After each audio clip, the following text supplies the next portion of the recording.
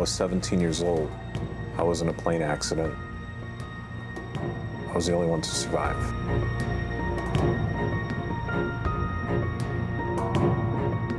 I think me surviving was random. I just happened to be in the right place at the right time. Alors je préfère pas employer le mot miraculeux, je préfère dire c'est son destin. Everything that I knew that was normal prior to August 27th was not normal anymore. Just everything changed. Survivor's guilt is a monster. Why didn't my brother survive? Why didn't anybody? You know, why me? When I met her, it put that little piece of the puzzle in place. I get a lot of questions, about heaven. Did Daddy love us? That question, well, what now? Who's my family? Even after 5 years, there's still that, look, I'm off, and I can't. There'd be some high expectations of me to be somebody I may not be. 13-14 ans, après, pense pas qu'on va accomplir de grandes choses.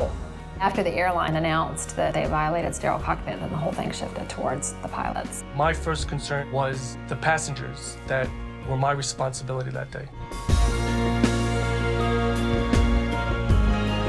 I try very hard to weave him into our everyday existence. Généralement, quand je pense pas à ma mère, je me pleurais, donc. He by no means pulled the long straw and won the lottery because he got to live. I didn't move here to be near the crash scene. It was just more of a, I don't know.